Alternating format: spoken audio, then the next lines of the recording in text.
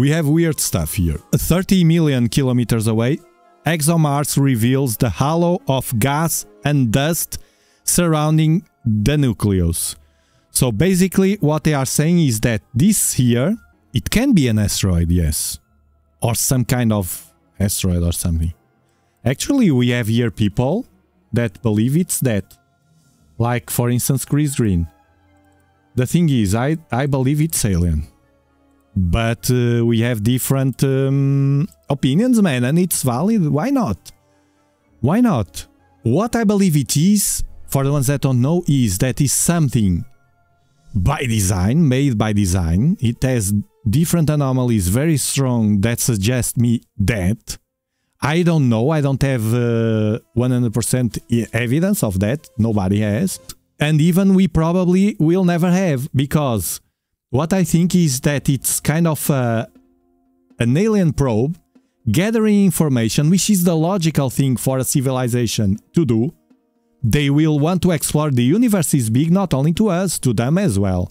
Even that they expanded in a galaxy or something, they will have trillions and trillions of galaxies to explore at trillions of distance as well, no? So they will require, the first thing will be to explore.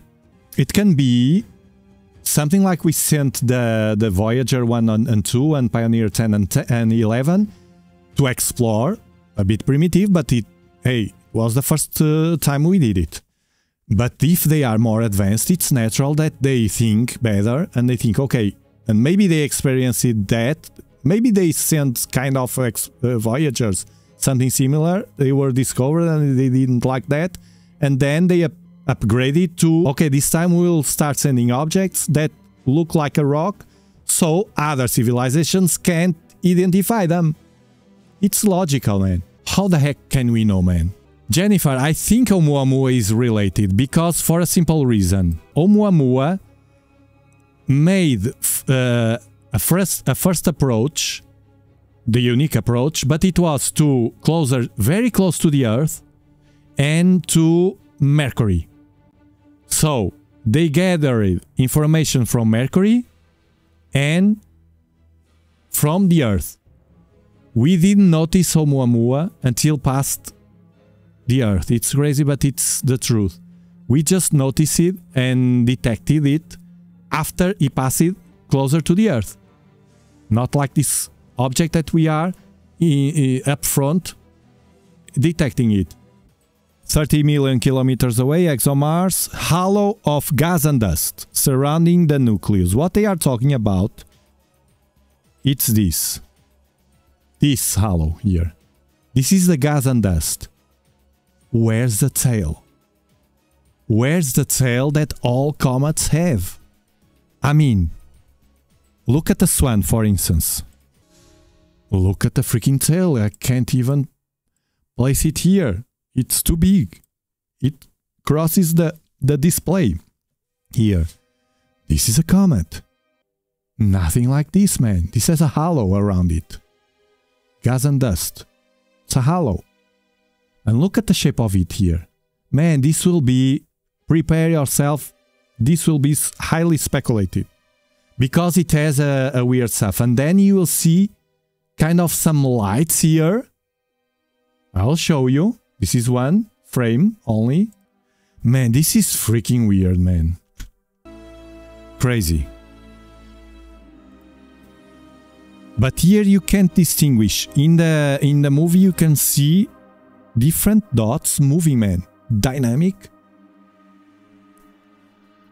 Man, it's crazy, man. Don't tell me it's crazy, man. I don't know what the mainstream guys will say about this. Well, I know.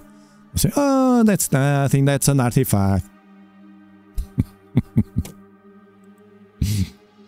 I trust NASA. ESA. We don't know what is it. The only thing we know is that they tell us. Now, this is very close to Mars still. It's very close to the perihelion, which is the closest approach to the Sun, in the 29th of October. Till then, we will not see it from the Earth with regular telescopes. Doesn't matter the size. After that, in the beginning of November, we will be trying to capture the first images from here or from Texas, from Chris Green, live, probably from Texas. We are planning that, don't worry. Real-time views. But till then, it will be, we will have to rely on their pictures from Mars, from those instruments. And they said to me, to us, when it was far away, still was far away, when they discovered it on July, man, 4.3 astronomical units, so 4x-ish, the distance from the Earth to the Sun. He was coming, he was discovered, and no tail. And everyone was like, oh, how can you say it's a comet right away if it has no tail? Because they right away were like, it's a comet. Shut up.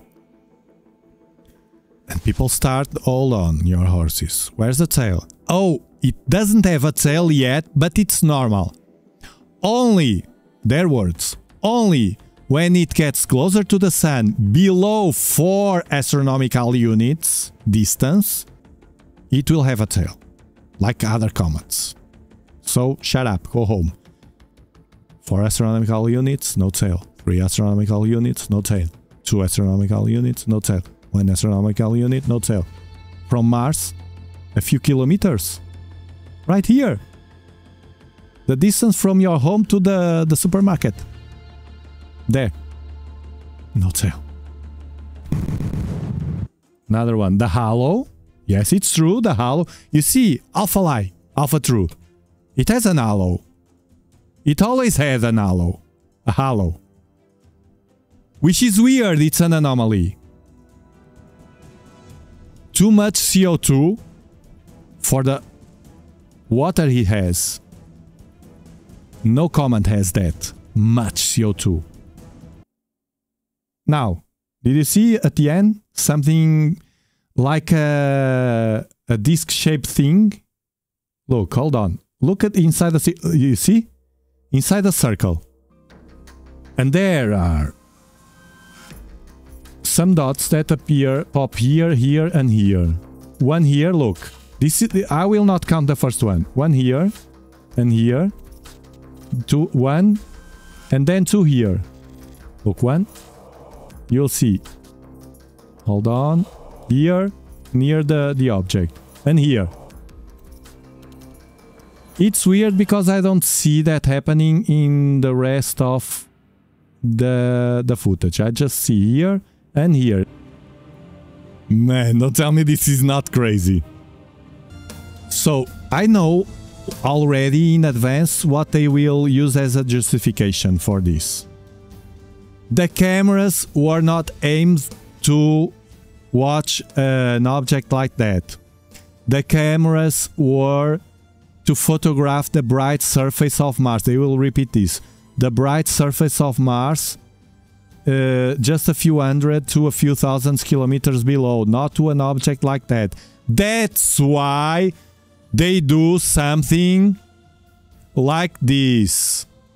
That's why we see something like this. It has an invisible tail. We can't see because the cameras are not good for that, man. It has a tail for sure. No, this is not an alien spacecraft. It does this weird stuff here, but it's because of the camera. Look, 1, 2, 3, 4, 5, 6 lights here. This one is beautiful. This one, don't tell me that this one isn't beautiful.